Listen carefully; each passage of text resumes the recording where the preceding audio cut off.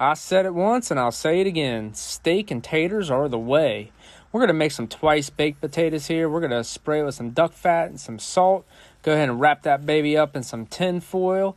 And once you get that rolled up, place it on the grill at 375 and let it go. During that time we're letting it roll, we're going to season our steak with a beautiful seasoning mixture right there. And make sure you get all those edges like you see right here. Okay, we're going to go ahead and remove those taters. They're about a 195 internal where they're nice and mushy. We're going to go ahead and cut that top off there and core out that middle. Take all those stuffings, place it in a bowl with some cream cheese, butter, chives, bacon, and 2 types of cheese, salt and pepper, and with a little bit of garlic powder. Mix it on up until it's all mushed up together. Place it back into that crater that you created and place them back on the grill for about another 30 minutes. We're going to go ahead and reverse sear that tomahawk steak, get it on there until 115, and then sear that bad boy on the side burner.